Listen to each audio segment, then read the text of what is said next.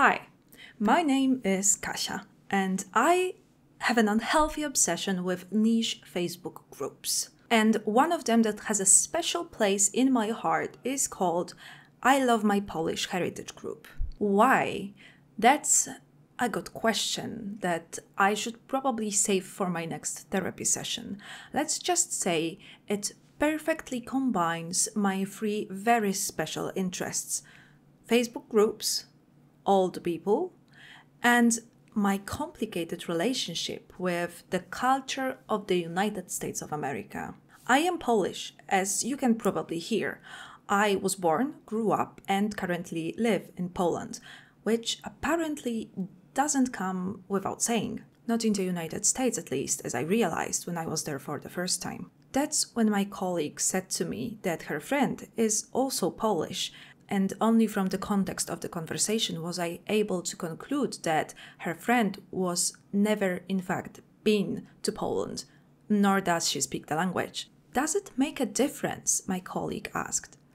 Well, it kinda does to me. At first, it felt really weird to hear people say, I'm Italian, I'm Irish, I'm Polish, when what they really meant was my ancestors came here from. Nobody really cares that much about their heritage or background in the other parts of the world that I've been to. And there are some obvious reasons why.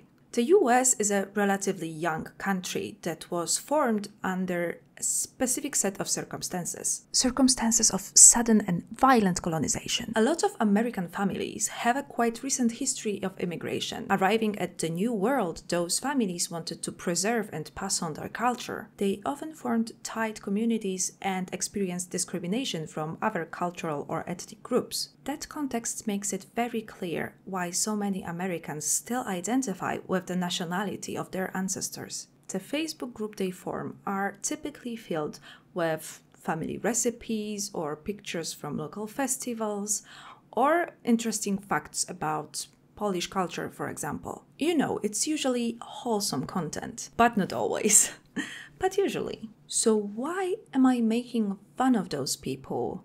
Am I just mean? Yes, but let's not forget that some things can be really innocent and really funny at the same time. And that's okay. Not everything has to be problematic to be worthy of mockery. I am obviously not punching down here. Because let's be honest, when somebody asks a question about a very specific Polish word, and other Americans, instead of asking someone who actually speaks the language, proceed to just make shit up, it's really hard not to laugh. Gotta love the name my customer put on his boat. Nadzdrowie. We had one on Lake Michigan called Co to jest? Somewhere on Lake Michigan, there is a boat called What is that? And I think it's beautiful. Git yet. What is this? Did you eat yet? How is it Polish? Not Polish. It is where I live. Don't be all wound up. Dzień dobry all. Are there any Polish people from Florida? I am wondering if I have any współlokatorów. It's dzień dobry. Actually, I went to Prague and they told me this is how it's pronounced. But thank you for your opinion. You see, this is just a matter of opinion. There is no way of telling how Polish words are actually pronounced. My mom used to call me a Sava when I would come home from the bar. She said it meant barfly. I wanted to get a tattoo of a fly sitting at the bar and the word, but I can't find anything remotely like Sava. Any ideas? Thank you. I think they meant sova, which means owl. It would be amazing though if they actually went with it and got a tattoo of a fly captioned owl. For me, the best tattoos are always those that confuse the hell out of everybody. I'm glad we have a sense of humor. Nostrovia. What's Nostrovia? Polish-American version of nazwodwie. It's nazdrowie. It's so easy to Google. Why are they doing this? Thank you for letting me join. Love to read up on our heritage and looking forward to learning more. Dziękuję. Please correct my spelling.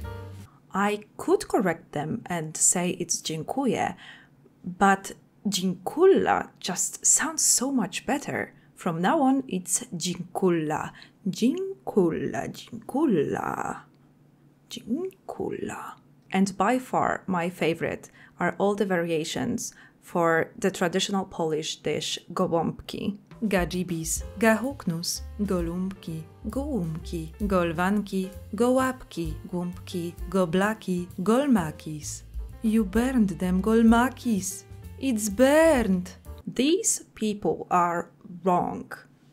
But it doesn't mean they are doing something wrong. They think they know how to spell something. They don't. Not a big deal. I myself have probably done like a dozen mistakes already in this video, although I would never argue with a native English speaker that my English is better than theirs. Never mind, it's fine. It gets a little bit weirder though when they actually decide to permanently tattoo those words on their body. Rodwina. It has a spelling mistake. Educate me, please. Was it supposed to be family? If yes, then it's rodzina. I've spent a couple months researching and always came up with the V. I guess it's time for a touch-up after 12 years anyway. Thanks. Lynn, be so real with me right now. How many months exactly did it take you to research one word? What ancient grimoires did you have to recover from the bottom of the ocean? And how did you still come up with the wrong word? Stężenie. Stężenie. As in concentration of X in Y? Yes. Concentration, strength, focus, etc. The falcon is for guidance and reminding me of where I come from and where I'm going. Sarah just admitted, you thought it meant focus. By the way, on the Polish emblem, it's an eagle, not a falcon. Mr. Belaski, why did you have to crucify that poor eagle on a sword? And with the maple leaves around it, are Canadians coming for us? Why eagle is facing wrong way? Because it is a Polish eagle. It's okay, Barbara, please don't scream at me. Why is it so red? Is it burned? It's burned. Okay, we had our fun, but it's still fine. It's their body. They can do whatever they want with it. And they have every right to make fun of me. A white Polish girl with a dreamcatcher tattoo. I strongly believe one day I will meet a Native American girl with a matryoshka doll on her arm. And then we'll hug and the world will finally come together. There's another level to this iceberg, however, and it's full of people convinced that they have very famous and very important ancestors. You don't go through all those ancestry DNA tests just to see like 12 generations of peasants, right? My great-great-grandparents on my mom's side were a Duke and a Duchess of Poznań. I was thinking about putting my family crest on a shirt, but I have no idea what my family crest looks like. Any ideas where I can look up the image? I am a second-generation Polish-American mularz. Margaret, I don't know how to tell you this, but your surname literally means mason. Your family crest is probably a brick or an eye in a triangle. As an American descendant of Jagiełło, I thank you so much for keeping the memory and glory of my ancestors alive. No problem, dude. This guy just googled crest Wisła and he just assumed that his family crest is an emblem of a town called Wisła. Probably the first thing that came up. My babcia's maiden name is Leszczyński. She is likely a descendant of Polish King Stanisław Leszczyński. That makes my son Jasiu a Polish prince. So by royal decree, Prince Jasiu declares every member of this page a little Polish. My husband's babcia owned 6 villages. I wouldn't mind if he inherited only one of them. I was born in a village in Poland, so it would be just perfect for me. Michalin, darling, since the days of your husband's busia, we kind of resolved the whole owning a village thing, as well as owning people who live in said village. And I was sure that you in America also already dealt with that. You probably start seeing the problem now, the problem with how Americans treat Poland and people from Poland. It really seems to me like they treat Polish people as some kind of noble savages, people who used to live simple but dignified lives until their country disappeared under the ocean like Atlantis just after the World War II. And since then, it only exists in the memories of their busias. Here is, for example, a comment on illiteracy problem in Poland. It depends on how you define literate. If in the modern term of able to read and write, they may not have.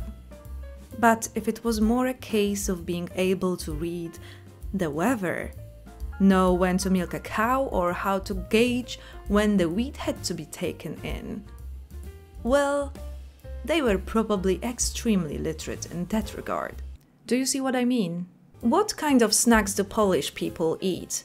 I mean, something like a potato chip. Potato chips, Michelle? We have potato chips in Poland.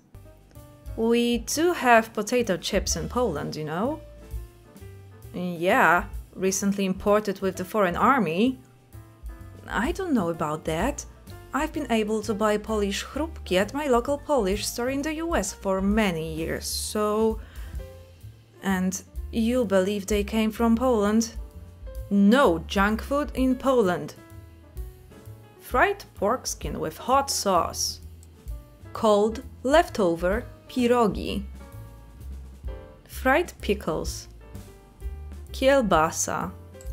I've been to Poland many times, both on business and to see relatives. Honestly, I don't remember anybody ever snacking. Well, vodka was okay any time of the day. Whenever I stayed with my uncle on a visit, as soon as I opened my eyes in the morning, he would be standing there with a 4-ounce glass of vodka. Plesiewicz Josephine was my grandmother. Does this sound at all familiar? Sure, Helen. Of course, we all know each other. What? If you live in Gdańsk, as you claim, you know Polish culture. Then why is your name Hispanic and your profile pic is of a man on a sandy beach? As this may come out as a surprise to you, 1. People do mix sometimes. So far, I'm not aware of any ghetto for non-white people anywhere in Poland that keep those pesky Hispanic-named people like my father at bay. 2. Shockingly, due to Gdańsk being located on the seashore, we have some beautiful sandy beaches. I have lived in Gdańsk. There is no beach like that, lol. Where do you claim to have sandy beaches like in your pic? Christine, are you sure it was Gdańsk? Am I the only one that grew up thinking that they only played polkas in Poland? I was about to say, yes, Russell, you are the only one, but apparently he's not. This is something I actually experienced myself. I once met 2 American guys at a club in Kraków and they were shocked to hear American music playing there. And polka is not even Polish, it originated in Czech Republic.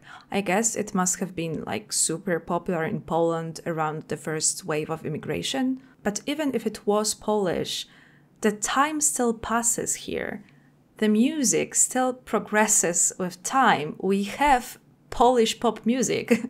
Polish silver medalist in javelin throw Maria Andrzejczyk, who is also a devout Catholic, sold her Olympic medal in auction to find money for the heart surgery of a Polish boy.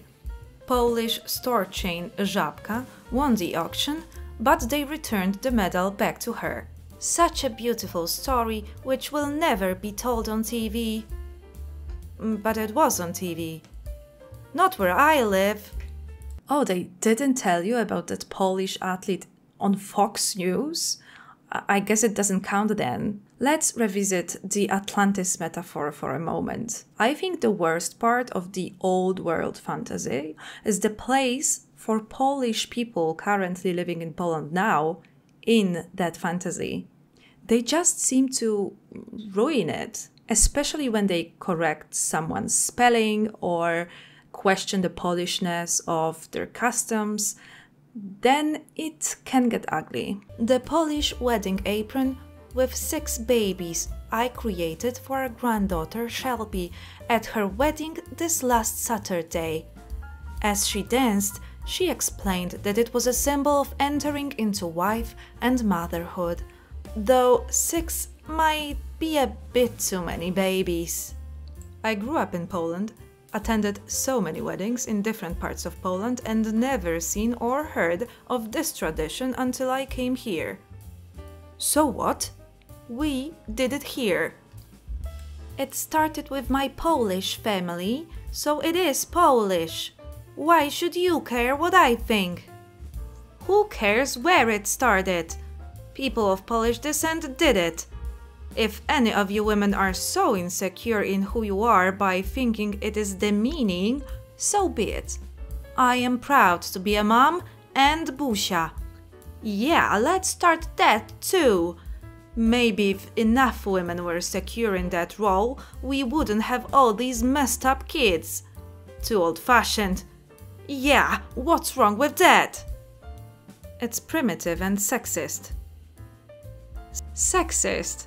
To become a mother? Or do you believe men can be mothers too?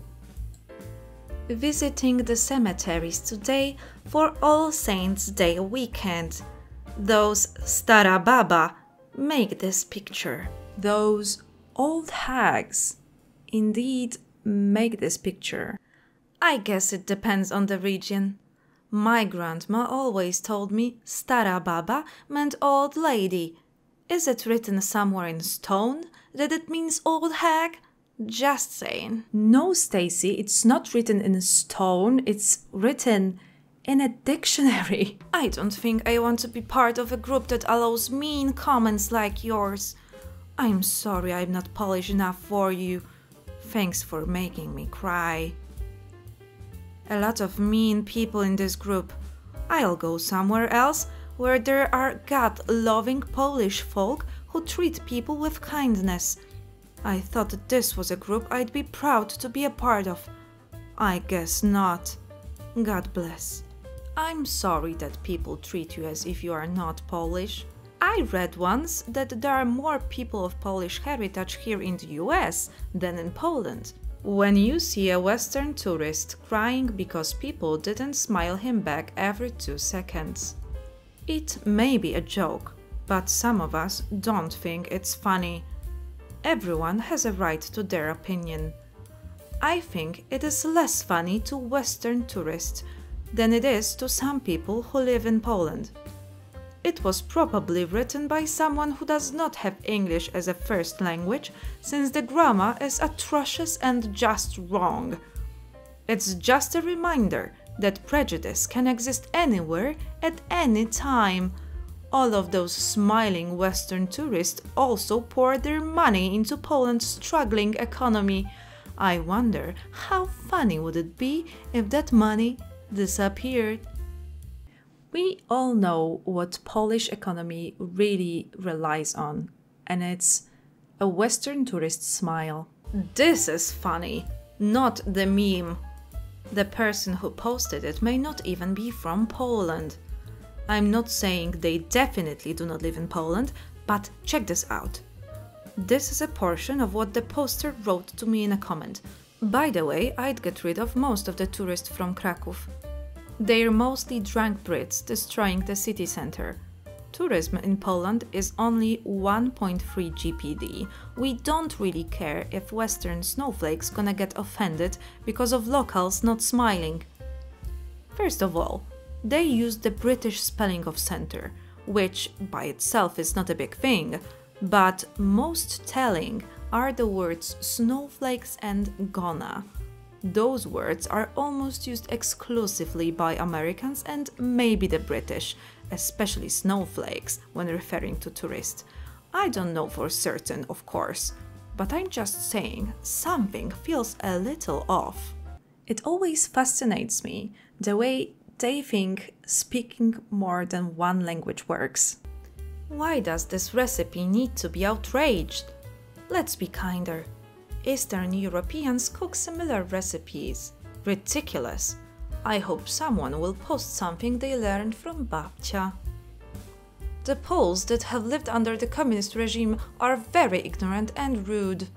Oh yes, here we go. The concept of Polish people being somehow corrupted by communism. It seems to be really popular. Oh, sorry, not Polish people, inhabitants of Poland. Never heard of buzia for babcia. Buzia means face or lips in Polish. Because you grew up under communist regime and not in the USA. Serious question for those of you who are cruel and mean still living in Poland. How and why are you such miserable people in this group and other Facebook groups? Polish people in US and Australia, for example, are not like this. Always exceptions. Why for those of you who stayed behind? Why so mean to others? I know your lives in Poland, all the partitions, communism, now Russia breathing down Ukraine and others. Life must be hard and made you mean. Why?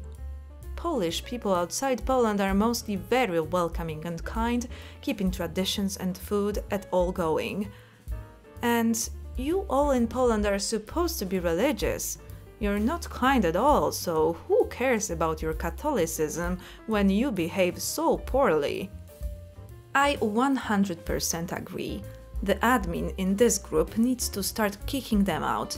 My favorite is those young people in Poland who claim they love diversity, yet they bully, harass people who are innocently confused. Sadly, many Poles in Poland grow up in abusive households. It then contributes to a personality disorder. And well, we can always vote to pull out NATO. Have fun with Russian being your main language in the future. They are bitter because the dollar is still strong. It's nice to take Polish lessons for cheap online. It's probably only understood as an American thing, because on September 1st, 1939, all Polish history was rewritten. Yes. Let's remember that most living Poles grew up as communists after 5 or 6 years of Nazi domination. They don't know the Poland that our ancestors knew. I believe both the Nazis and communists attacked the heritage and religions of the countries they ruled. So, for all we know, the young people from Poland who are here have an even more skewed vision of Poland than the perfect image our parents and grandparents painted for us. I've been to Poland twice, and no one who knows anything about that backward, fundamentally ignorant country gives a damn what they think. All the best Poles left 100 years ago and are Americans now. Yeah, I said it. Anyone who has problems with ancestry DNA tests in this group most likely has less Polish DNA than you do, no matter where they live. But they're the same ones who are going to try to tell you that your ancestors who were born in Poland were not Polish at all, just because they moved out of the country. That's insane, petty, and, as my mother always used to say, jealousy is awkward. Some of the native Poles think that their own limited experience of Poland should be everyone's experience of Poland. Some of the comments are cringeworthy from some of the Polish population, which has obviously lost its way for so many years. It's evolution. It stopped when we left for America. The great thing is, now the Americans could take Poland back if we wanted. Yeah, that's great, sure. Europeans in general are unevolved Americans. The ones stuck in Poland failed to evolve further, like looking back in a time machine. It has become apparent that the current inhabitants of Poland hate America. The evolution has ceased. I'm proud to be American and proud to have Polish heritage. I wish the current Polish inhabitants would embrace their cousins who left for a better life. Yet, I am conflicted. With my family coming from East Prussia, Poland now, but part of the Prussian-German Empire, my family spoke fluent German and Polish, but assimilated to America. Yes, we are a breed of dog. I'm just happy to have Northern European region as opposed to other areas of the world. Why such arrogance? Humor me. I'm first-generation Polish-American and full-blooded Polish, raised by 100% Polish parents and grandparents. My pedigree might be more Polish than yours. Why do they always talk about themselves as they are a dog breed? That's also a Facebook group, by the way. So what if we never visited our country? We can still honor it. I don't know. I would just never think of saying my country about a place that I've never been to. So here we are, Polish heritage, great. Polish people, better know your place. Let's be honest, for some of them, the Polishness is just a way to claim an identity other than white American. Celebrating being a white American is kind of a bad look, probably because of the long and recent history of white Americans oppressing non-white Americans. I feel like a lot of them treat being American as default and all of the other nationalities as some kind of weird races in a fantasy setting, like elves and orcs. Then all these creatures came to the final land, which is America, and mixed to create an ultimate human, but you can still see some foreign blood in them, I guess. That's why they love DNA testing. In their heads, it is possible to separate that Polish gene in them and even count how many of them they have inside. But it doesn't work like that. Do you know that identical twins could send their DNA samples to the same DNA tracing company and receive completely different results? Because I learned that from that article on Vox. To understand how that's possible, we need to understand how those tests work. First of all, that they rely heavily on estimates. All of those companies test very specific strands of your DNA and compare them to the same fragments of DNA from people who already know their ancestry. So we already rely on declarative data. They compare you to people who claim they are Polish. Another thing is the sample size.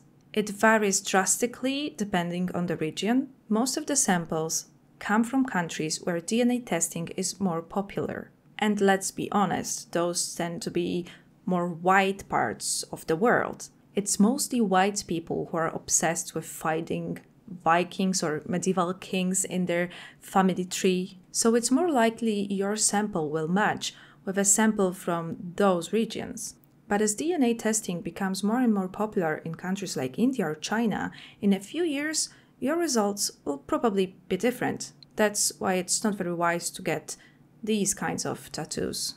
Another issue is the process itself. The labs that do the testing claim that their tests are 99.9% accurate, which sounds impressive. But if you test 1 million fragments of DNA, that's 1,000 mistakes, and that can affect your results significantly. There's also an algorithm involved in that process, and that algorithm also operates on estimates. It has to, because the genetic differences between people living in Europe, for example, are almost non-existent. That's why it's so confusing for Americans. Let's say your DNA test says you're mostly Polish, but your grandma claims to be Lithuanian, and the postcards you found in her attic are in Russian. How to figure it all out in a world where borders and cultures are so fluent? These tests are a good starting point if you want to find out more about your ancestors or find your distant relatives. But I would be very cautious with connecting your national identity with your genes. For me, nationality is above all the language and cultural codes, memes, not genes. It's simply something you cannot express in percentages. I feel like we already tried that other approach in Europe and it didn't end well. There's nothing wrong with exploring the culture of your ancestors, being interested in their language and customs. I don't even mind if you want to cultivate traditions that only exist in your specific diaspora. And that's why, Shelley, feel free to dance in your fetus-embroidered apron on your wedding day. I don't care. Just don't call yourself Polish ever again. I'm kidding. Call yourself whatever you want. It's fine. Just don't be surprised if people from other parts of the world will be a little confused. And just one more thing to end on a high note. The story of I Love My Polish Heritage group would not be complete without Bobert, whose utter disappointment with Poland went kind of viral some time ago on Reddit. Since then, he became a mascot of some sort, a symbol of all the Polish Americans of how they truly perceive Poland. Robert, affectionately called Bobert by my friends on Twitter, said the following. I just returned from Krakow and found out that being a Polish American means nothing. I was so disappointed by the lack of interest or even respect I received from the Polish people about my Polish heritage. They didn't care. They were nice, a bit standoffish, but eager to be nice enough to recognize that I was spending a ton of money in the country of my ancestors. Kraków was beautiful, the food was great, the hospitality good, but it mattered very little that I was of Polish heritage. I was very disappointed in that aspect and probably will never visit Poland again. You think that people in Poland should treat Poles better than they treat people from other nations or ethnicities? And that as an American with Polish heritage you should be entitled to better treatment than people from different nations? No, not better, but not just dismissed and told it was unimpressive and unimportant. When I meet Poles traveling over here, I am excited and eager to help. And yes, maybe a little more eager and helpful because we share a heritage and ethnicity. I am nice and helpful as I can be to everyone, but for a Pole, I would go the extra mile.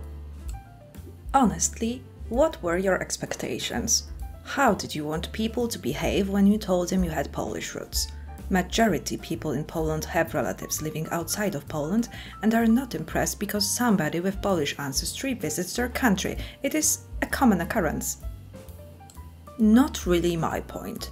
I am of the same ethnicity, the same ancestors, keep many of the same customs and traditions. Yes, I expected to be treated as if we were from the same tribe. More so than someone who has nothing whatsoever in common with the Polish people. I did not, nor would I, expect the red carpet to ever be rolled out for me. And trust me, I was not hurt, just disappointed. Disappointed in the lack of historical knowledge of the connection between America and Poland, a connection not felt or experienced between any other two countries throughout history. Maybe it's because of communism, and for 40 years America was vilified by the communist government, that you have forgotten the kinship and the brotherhood that Americans and Poles have felt for each other since the days of Kościuszko. If you are Polish American, that means nothing to Polish nationals. You might as well be from China or Russia. You could be 100% Polish and they will still dismiss you. So you did put down Poland, get your story straight. Do you really want a return to socialism? How happy are you with the Ukrainian situation? Ready to vote yes on giving them more socialistic entitlement money? We beat Mexico in 1846 and beat the British and Canada. Getting lessons from Poland on how to protect ourselves is like getting lessons on speaking in public from Joe Biden. Damn, he got us with that one, I'll be honest. We shouldn't be enemies, Jakub. I do not want to blow my own horn, but I have taught history for 30 years. I have doctorate in jurisprudence and a master's degree in world history. My father, 100% Polish, also had a master's in world history, and after 30 years in the Air Force, taught it in the university. He explained to me the history of Poland from when I was very young. Poland is a very hard country to defend, and that's why they have been invaded so many times over the years. Stopping the Turkish port was an amazing feat of John Sobolewski. I know of Polish history and bravery, I will never belittle it. That was my point. I am proud of my Polish heritage, that's all, that's the only point I was trying to make. But because I am an American, it was diminished, belittled, and I was put down for loving Poland as an American. Who the fuck is John Sobolewski? As a history teacher with 30 years of experience, you should know it was Jan III Sobieski. At the castle in Kraków, this is how they referred to him, as I had studied him years before. This one trip to Kraków turned out to be such a canon event in Bobert's life that it permanently broke something in his psyche. I started to feel sorry for him. I even wanted to make a crowdfunding campaign to bring him back and give him a proper Polish greeting this time, with folk dresses on and bread and vodka and polka dancing. But then the question of Bobert's Polishness was finally resolved when he asked, "What is XD?" "I'm sorry, Bobert, your Polak card has been revoked."